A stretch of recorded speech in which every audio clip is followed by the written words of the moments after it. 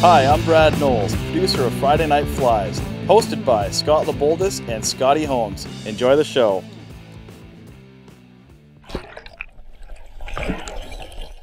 Right, hey everybody, Zach here for Friday Night Flies. As you can see, I'm not in my normal garb. Today is actually Thursday, the day I'm filming this, so it's jerseys for Humboldts. Kind of hits a little close to home for a lot of us, I know.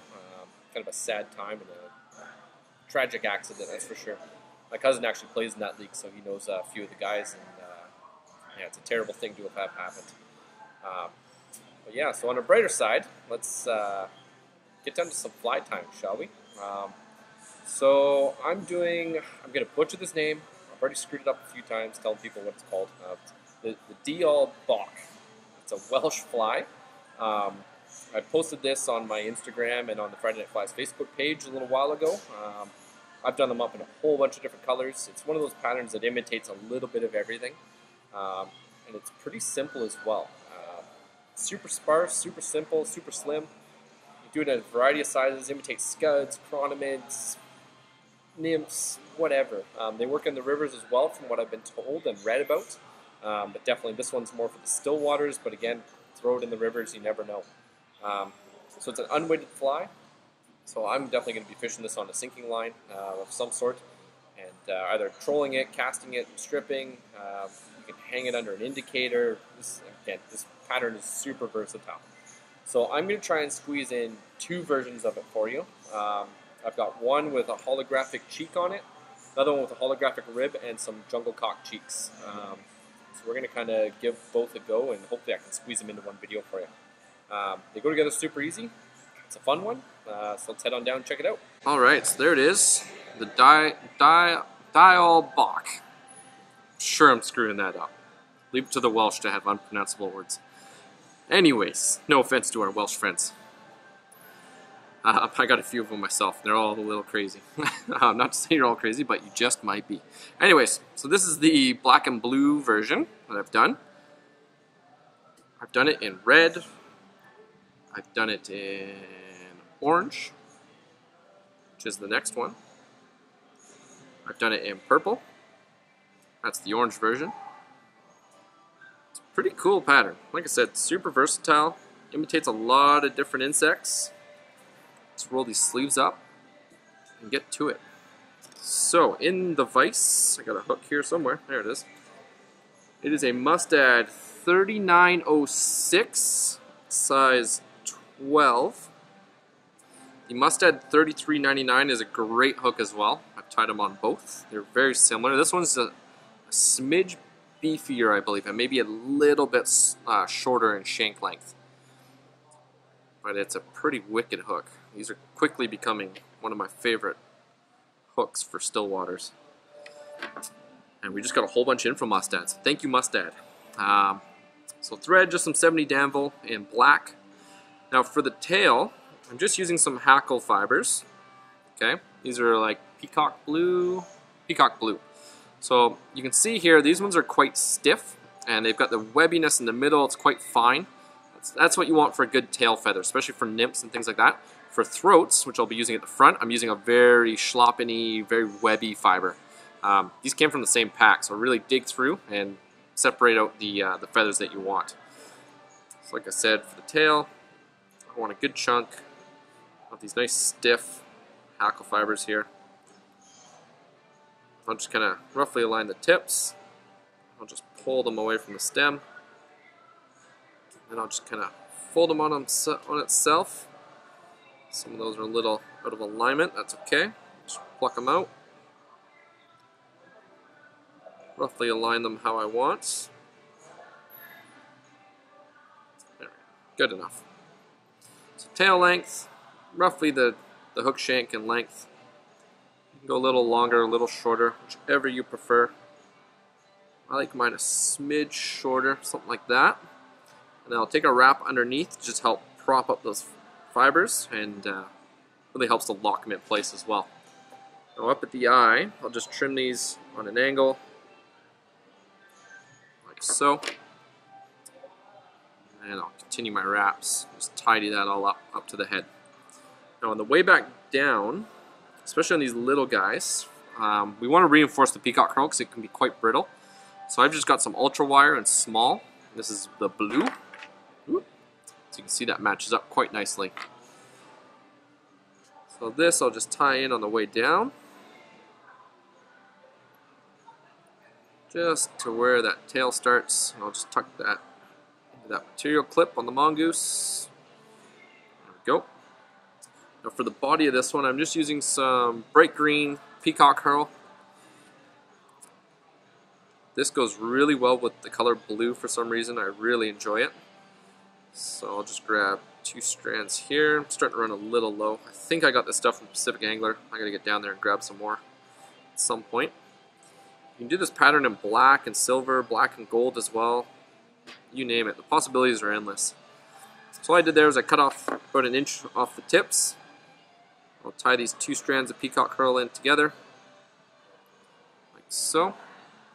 What I'll do now, I'm going to use the rotary feature on my vise. I'm just going to wrap these guys forward. It's nice and close. Unwrap some of those wraps at the head there. A little bit more. To about there.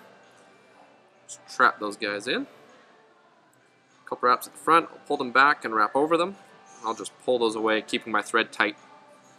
If you don't keep your thread tight, you risk having that whole thing unwind on you. Now to help reinforce the peacock curl, I'm not going to wrap the same way I just did. I'm going to counter wrap it. So I'm going to wrap the opposite way. I'll try to get 4 or 5 wraps in. That's 4. There's number 5. I'll trap that in. 3 wraps on top.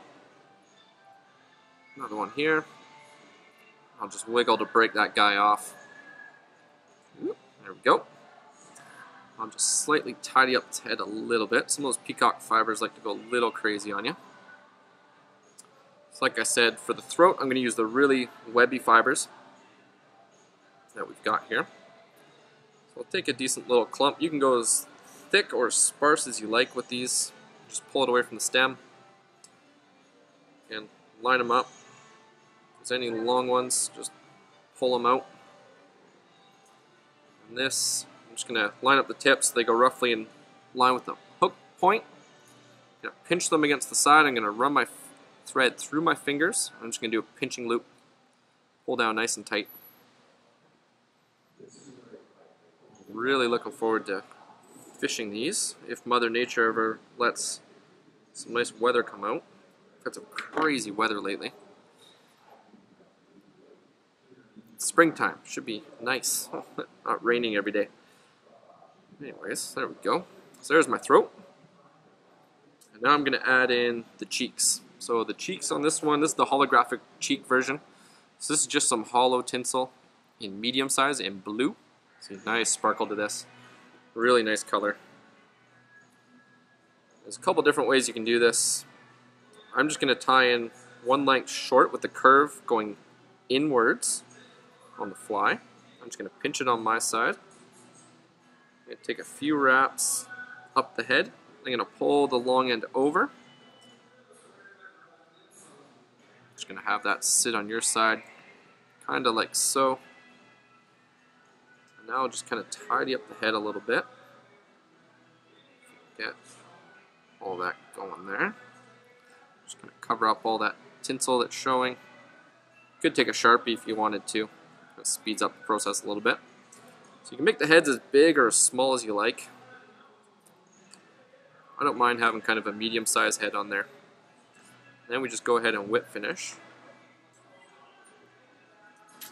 Just a single one's fine. So we're going to add a nice shiny head. So with these cheeks, what I like to do is I like to cut them on a little bit of an angle from the bottom up. You can make them as long or as short as you like. I like them kind of somewhere around there. Hopefully you guys can see that there. And to finish off the head, just some Solarez bone dry. Nice little coat. Careful not to get any on the peacock curl or on the throat. This gives that nice sexy head that we like. And just zap it with our lights.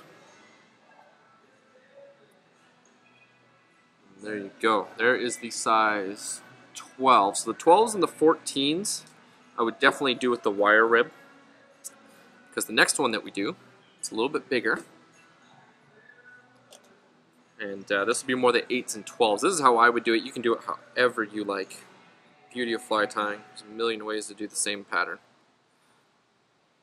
So there we go. So this is a 3906 mustad in a size 10. Like I said, 8s, 10s, 12s, 14s, 16s, definitely the sizes I would like to do this in. Now this is going to be the orange version.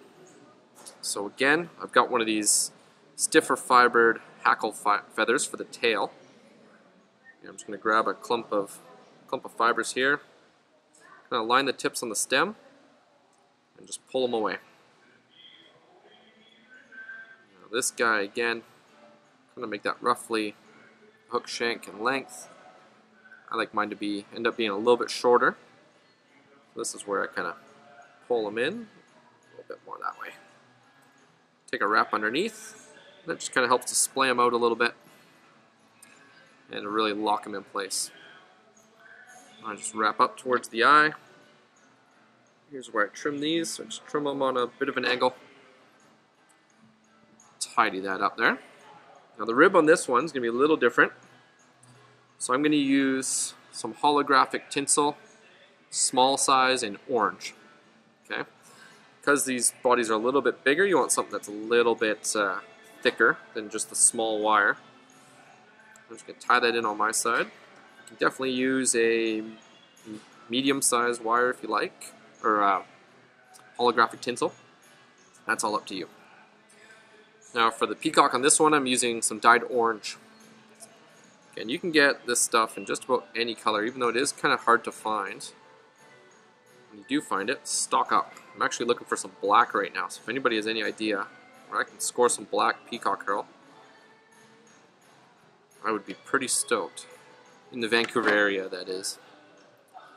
So these I'm just going to tie in on the side. Take my thread up to the eye. Grab these using the rotary feature on the mongoose. Just going to wrap those guys up. Rotary makes everything so much easier for applications like this, especially with materials that are quite brittle like peacock herl. Alright, take that right up to there. Cross it with our thread. Couple wraps, couple in front, kind of wrap back on it a little bit. Here we can just keep our thread tight and pull it away. One weird straggler fiber there. There we go. Now since this is a little bit wider, I'm not too worried about counter ribbing it. You definitely can if you want. But I find I get 4 to 5 wraps with the holographic tinsel. And it will secure that well enough, or at least as good as holographic tinsel can. You could counter rib that with wire if you wanted to. Just kind of tidy up that head just a smidge. Now I'm just going to invert the fly. And again, I'm going to take a nice webby fibered hackle feather here for the throat. Some nice bits down here. Just kind of roughly align those tips and just pull it away from the stem. Just kind of group those together again, about the length to the hook point. Nice pinching loop. Really secure that down nice and tight. It's sitting good. You can always adjust it if it's not sitting how you want. Trim that guy away. Lock all those throat fibers down.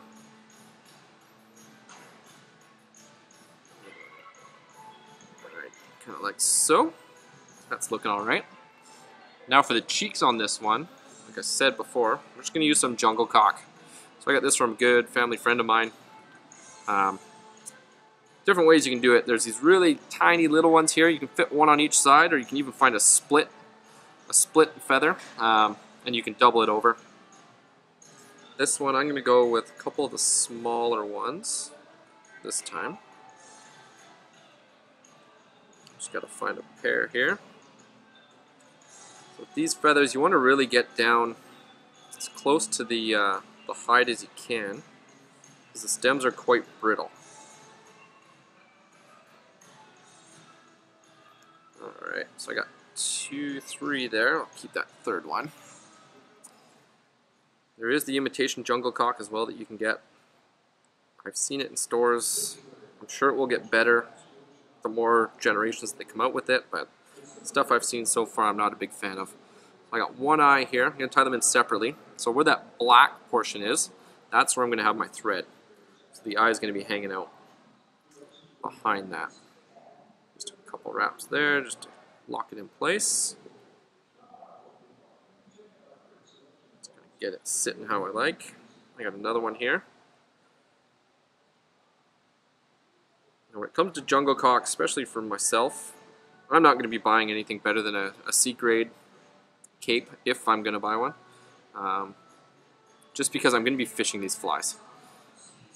You will get a few really nice fibers in the B and C A-grade capes, but the thing with the C's, you get a lot of split eyes, kind of like that one there. But really, if you're going to be fishing them, you don't want to be too worried about them if you lose them or break them off. So I'm just going to double these back over. A couple tight snug wraps there. I'm going to keep my tension on my thread. I'm going to pluck away the stems, kind of like so. Split eye is a little crazy. That's alright.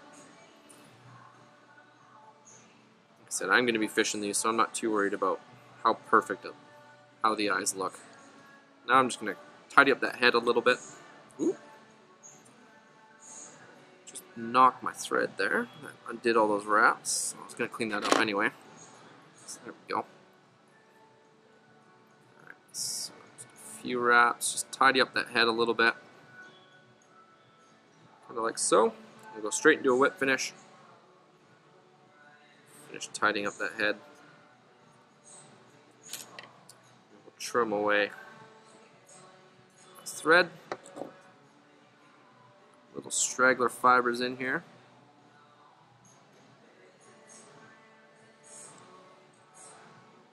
Trim away like so. Like I said, if I had a Sharpie handy, I would definitely color up that thread just a little bit.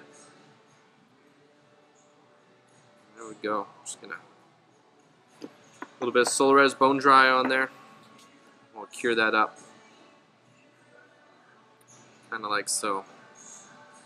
There you have it. The Diawl Bach. Probably got that pronunciation wrong again. There you have it. The blue and the orange. Pretty cool little flies.